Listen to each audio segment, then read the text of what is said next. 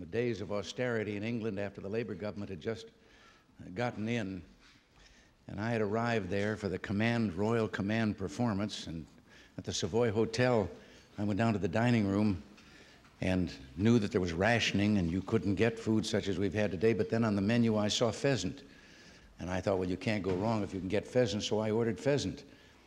I didn't know about their custom of serving game birds. And the waiter came in and with a flourish removed the silver lid, and I was looking at a bird that was looking back at me. The head and the ruff were on, the eyes were open, the big yellow legs were there attached to him, and so it did kind of curb my appetite a little. But the very next day, Virginia Mayo and her husband, Michael O'Shea, arrived. And we went down to the dining room together, and I saw his eyes stop. I just knew at the same place in the menu. I knew what was in his mind, and he ordered, then I waited and didn't say a word. And the same flourish and the silver lid removed, and there was that bird looking at him. But he topped me. As the waiter started away, grabbed him by the coattail, and the waiter, surprised, stopped. And Mike said, "Bring me liniment, I'll have that bird flying again in 15 minutes. Now, that story has absolutely nothing to do with today's luncheon. Well, maybe if I reach a little, it does, because we have some high flyers here with us today and who have flown in the line of achievement in their own lines and in their service to humanity very high. The President's Medal of Freedom is the highest civilian honor that's given in the United States. What the Olympic gold medal is to athletes, what the Congressional Medal of Honor is to the military, the Presidential Medal of Freedom is to the private United States citizen. The names of those who have received this honor are stars in the American sky: Helen Keller, Aaron Copland, Walt Disney, Carl Sandburg, General Omar Bradley, Dr. Jonas Salk, Jesse Owens.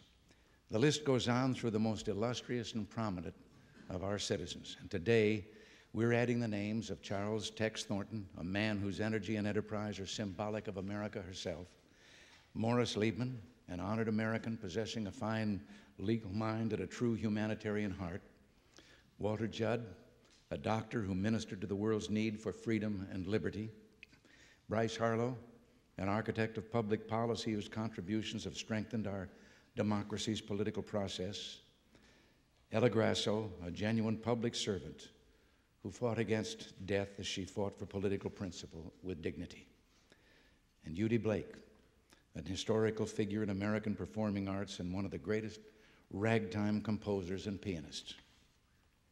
Now let me tell you how the 6 recipients have strengthened our freedom by reading to you something the historian Edward Gibbon wrote about ancient Athens, the first democracy and the fountainhead of Western culture. He wrote that when the Athenians finally wanted not to give to society, but for society to give to them, when the freedom they wished for was freedom from responsibility, then Athens ceased to be free. The recipients today have given greatly to our society in music, public service, and humanitarian activities. They've met their responsibilities to freedom. By giving of themselves and their energies, they've kept this society diverse, and in diversity there is liberty. Perhaps this award is called the Medal of Freedom also because our nation allowed these great Americans to pursue their interests unhindered. And when individuals are free to follow their hearts and talents, the common good benefits. America has given these honorees freedom, and they've discharged that responsibility with brilliant distinction. Let me read the citation and present the medal to each recipient, who then, we hope, say a few words to us. To Charles B. Tex Thornton, industrialist, warrior, and humanitarian, Tex Thornton's life has embodied all that is best in the worlds of commerce, military service, and civic duty. In all 3 realms, Tex Thornton has never failed to give generously of his boundless energy, his unfailing courage, and his deep love of country. In war and peace, the public service, and in the private sector, Tex Thornton has earned the esteem of all Americans who value patriotism, enterprise, and compassion as cornerstones of our nation's greatness. And we regret and sorrow that because of his health, he cannot be here to accept this in person, but we're pleased that his son, Charles Bates Thornton Jr., is here to accept for his father. Charles, please.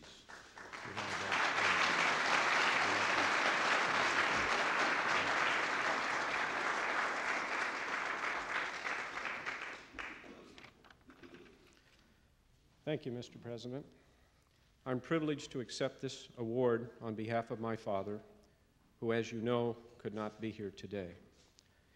He wanted very much to come, however. He asked me to tell you, though, that he feels very fortunate to have had the opportunities afforded by this great country of ours, and to have been able to serve it and to strive to contribute to its success. Perhaps only those who matured in the last depression, as he did, can best appreciate just how far we as a nation have come in the last half-century, and the effort and the sacrifice it took to get here. Even though his active role is drawing to a close, he is grateful to have played a part. He recognizes that the challenges before us remain enormous, yet is confident that this nation's new leadership will guide us on the proper course, a course which does not reject the past in which he has played a part, but which lets us build on our accomplishments and learn from our mistakes. I can think of no one more respected by him than you, Mr. President. It is therefore deeply touching that you have honored him in this way, and that makes this award all the more meaningful to him, to our mother, and to the two younger generations of our family here today. Thank you. The certificate will be made.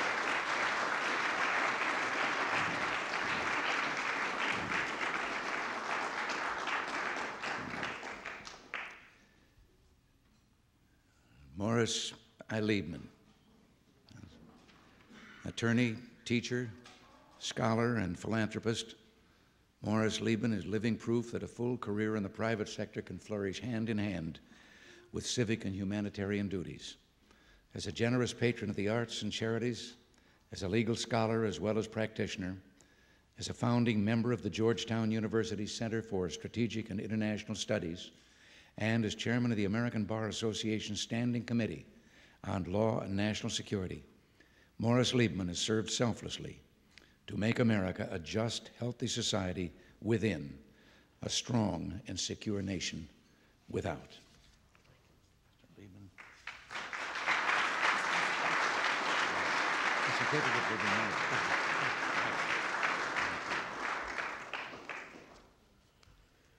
Thank you, Mr. President. In the shadow of the assassination of recent hours, we thank the Lord that you, Mr. President, are here with us today, and we continue to be inspired by your courage and total commitment. I and the other awardees, I feel certain, are humbled by the privilege of participating in this ceremony. We understand that on this occasion, we represent millions of citizens dedicated to our free society. This is an occasion of remembrance and rededication. Remembrance of America's uniqueness, the noble experiment of government by a melting pot of free people. Rededication under your leadership and guidance to meaningful patriotism, to national purpose, to national will and strength and credibility. Our great American ideals and goals lose vitality without vibrant expression. You, Mr. President, have established yourself as the great communicator, a most important aspect of leadership in this world of competing and conflicting ideologies. A number of us present here today have struggled with the problem of improving the systems, forums, and structures for communicating American foreign policy nationally and internationally. Under your leadership and under your presidency, we eagerly renew our dedication to this effort and look forward to working with you in your great responsibility for continuing the dialogue of Western civilization and the preservation of the free world. Thank you, Mr. President.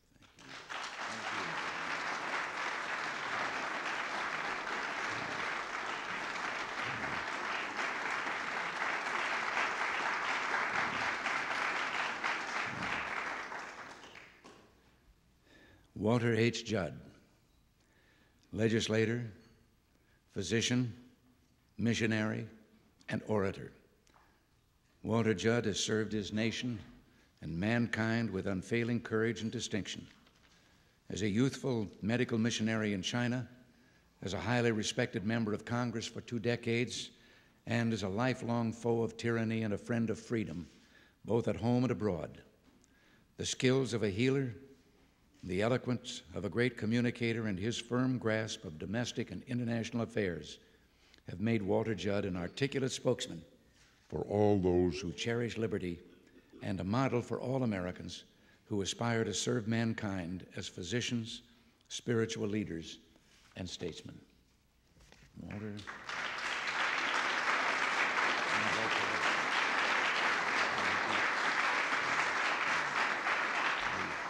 Certificate will be made. To respond, of course, Mr. President, to your conferring on me so extraordinary as an honor as this means that I must borrow Mr. Shakespeare's words. I can no other answer make save thanks, and ever thanks. I'm glad that this medal is called the Medal of Freedom. Concern for that greatest of all our blessings in this beautiful land has been, I think, a consistent, rather, and at least a major influence in my own life and motivation. Freedom has been central to the efforts I made as a missionary in China and as a political missionary in the House of Representatives, and in these last 19 years as what might perhaps be called a missionary at large. Especially to the colleges and high schools of our country, working with the youth to help develop a deeper understanding of what freedom makes possible, as has been demonstrated in these other awards, and what freedom requires. Whenever I find my battery is running down, I like to go over to the monument not so far from here, erected to the memory of that great American patriot who wrote down in immortal words the fundamental faith and philosophy which gave our nation its birth and its greatness, Thomas Jefferson. You've been there, and on the corona in giant letters above his head are these words of his personal declaration. I have sworn upon the altar of God eternal hostility against every form of tyranny over the mind of man.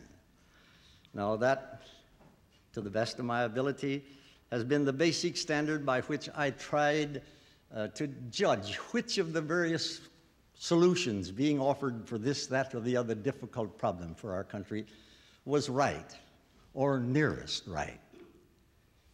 And that's what we're trying to do in retirement. If followed, those principles and policies, would they strengthen the oppressor, or would they strengthen the oppressed? Where does the United States stand? With wisdom and recognition of timing and what's appropriate and what is possible at a given moment. Now, I believe, Mr. President, that you and I and all of us in this blessed land were born to be free. And if we were born to be free, then so were the Czechs and the Poles, and the Cubans and the Chinese, and the Cambodians, and the Afghans. And if they weren't born to be free, neither were we. Now, this is not a note, I hope, a note of gloom or despair. On the contrary, it's the main basis for confidence and hope for our future. Surely the universe is on the side of human freedom, including the nature of the man and the nature of the woman. They can be arrested, human beings. They can be imprisoned, they can be starved and brainwashed and beaten and sent to concentration camps and liquidated. but they cannot be separated in the end from that which is in them from their Creator, the urge to be free. So, Mr. President, it's an honor not only for me, but for all of us in this land to be joined with you in this noblest of crusades, freedom. You never.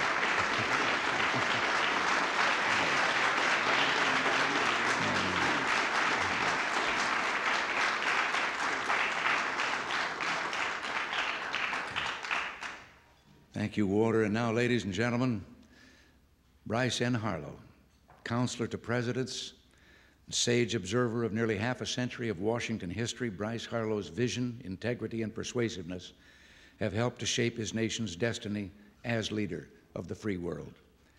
Never a candidate for elected office himself, his experience and advice have helped bring out the best in countless public servants of both parties and in the White House, in the Congress, and across the nation. Bryce Harlow is a sterling example of the positive side of politics, a life spent reconciling divergent interests, serving high moral principles, and channeling the forces of public policy toward the public good.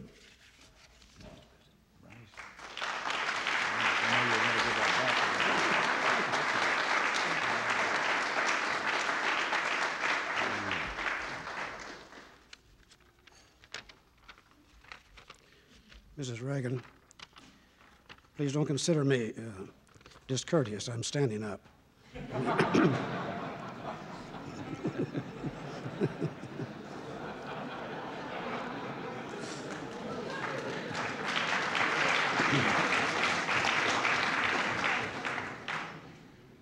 I thank you, Mr. President, very, very much. And that eloquent citation, I wish I had said it. I love every word in it. Thank you. The Harlow contingent here very deeply appreciates the great honor paid us, both by this very special award and by your personal participation. I mean that particularly, your personal participation in these proceedings, because we all know the vast energy and time drain on the President of the United States. Now, this has come, of course, this award and all this whole affair, as a tremendous surprise to me, as I guess it has perhaps to the others. When Mike Deaver called me about it last week to alert me to it, I interrupted him and I said, Mr. Deaver, you've got a bad mistake on your hands. You have the wrong man and the wrong telephone number, and you'd better hang up and start over. But then he said the nicest thing in my life. He said, oh, no. No, he said, I've got the right man. It's you, Bryce Harlow. And I think that was music. I was afraid I was right and he was wrong. Best I can figure, Mr. President, the part of this award that is concerned with, of me, is my public service, not my private service to the private sector. That's the part that concerns me most. The public service started when you were 27 years old. This was when I came to Washington from Oklahoma City. I came here to spend 1 year and to complete my education and then go back to Oklahoma and teach school. Well, that never did happen. Things happened to me instead. The war came, that's for one. Then came Truman and Eisenhower and all the rest, and a whole phantasmagoria of spectaculars. We all remember the gigantic and roiling events of our country and the world. Somehow, and for reasons I don't to this day understand, I got entangled, embroiled, enmeshed in those activities, in those issues of those times. And in the course of that, I got embroiled and entangled with a great host of our national leaders, like the great Walter Judd and many others. And so I spent nearly all of those years, Mr. President, working with the leaders of our country in the Congress and in the executive branch, including here in the White House, and the leadership of the armed forces during the war in the high command.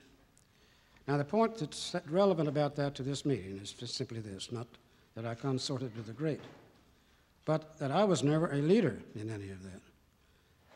I was never the front man. I was never the boss or the chief. I was always the behind-the-scenes fella. I was always the assistant, the counselor, if you will. Well, now, if that's true, and it is, what am I doing here? I think that's a good question. Why would one with a career so unobtrusive, retiring, be here, receiving an award so utterly prestigious?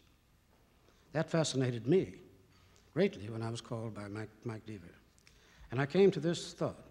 Apparently here somewhere, and I hope it's you, Mr. President, came to the idea, well, this little gopher for Uncle Sam, in all his wanderings for 4 decades, did in his own right, perhaps working for and through and around the great people, helping them, enough for our country to make him worthwhile. Now, if that is true, and that's the reason that this comes to me, then I say it's absolutely marvelous, not because of me, Mr. President, but because I am projected across the country in millions of people who are working their tails off, getting no attention at all, who are loyal, who have the integrity, who are doing for their bosses and doing for the bosses' causes, expecting no recognition whatever. And here's what I think may happen. Some of them will see about this award, maybe. Some of them may even see it somewhere or hear about it, read about it. And he'll say, hey, Joe, did you see where President Reagan gave a kind of a medal to this little fella, Harlow? And he'll say, no, what for? He'll say, for doing what we're doing. Oh, we'd better work harder, hadn't we? We might get one. Mr. President, if it works like that, how beautiful it fits in with your program to constantly improve the quality, the standards, the productivity of American life. Thank you, sir. Thank you.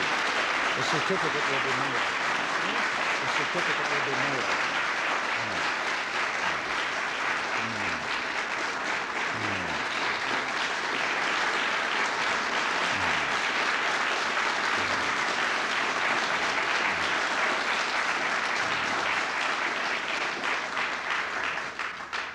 Bryce,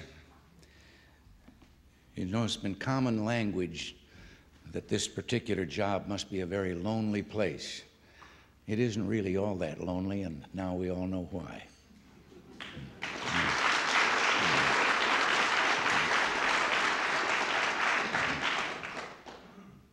To Ella T. Grasso, to be accepted by her husband, Dr. Thomas A. Grasso. Long before the women's movement had gained prominence, Ella Grasso had already begun the long, hard ascent to distinction as an elected public servant. A fond wife and mother, she proved that it's possible to reconcile a full family life with a long and eventful political career. As a champion of moral as well as political principle, Mrs. Grasso won the respect of fellow citizens of both parties and served as the first woman governor to be elected to office in her own right. Tireless in the pursuit of duty and courageous in the face of illness, Ella Grasso has earned the admiration of all Americans as a legislator, a governor, and a woman of outstanding character and achievement. Dr. Grasso, please.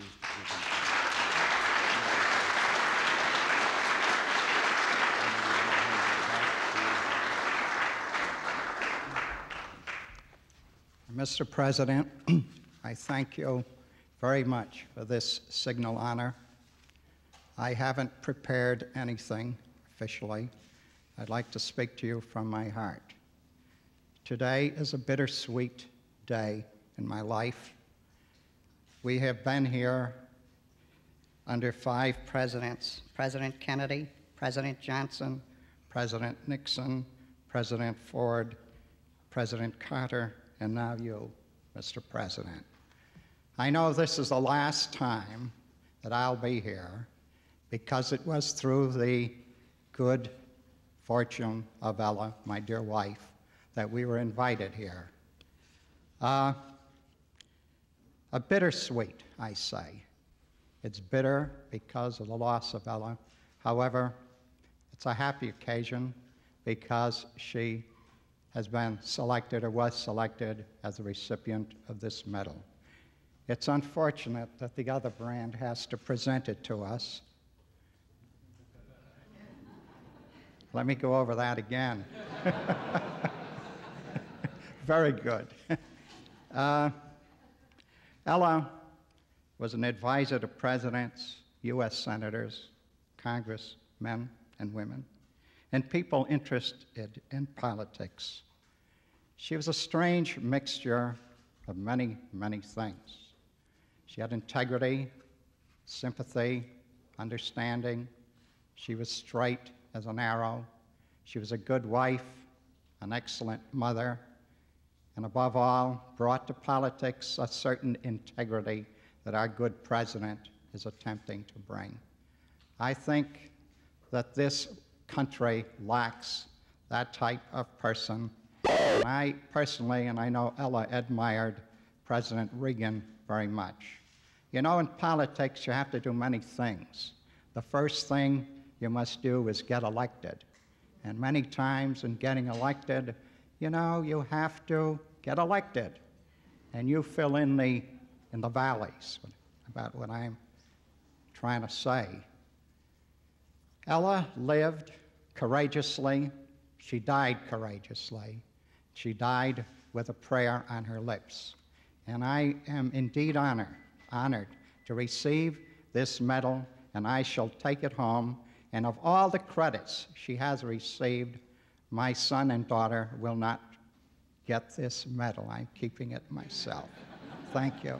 Thank you. Thank you.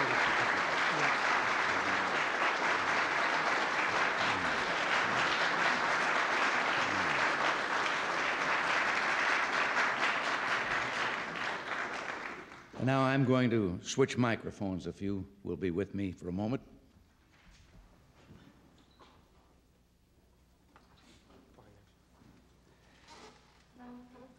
This last one is to James H. Eubie Blake, last of the great ragtime composers and pianists, the son of slaves, and a pioneer crusader for black Americans in the world of arts and entertainment. Eubie Blake is a national treasure. As pianist, showman, and above all as composer, he's added immeasurably to America's musical heritage and helped to clear the way for succeeding generations of talented artists who, but for his example, might have been denied access to the artistic mainstream. And I understand that Eubie is going to respond in his own inimitable, unique way. He is 98 years old, he told me. 98 and a half. All right. So Eubie, congratulations.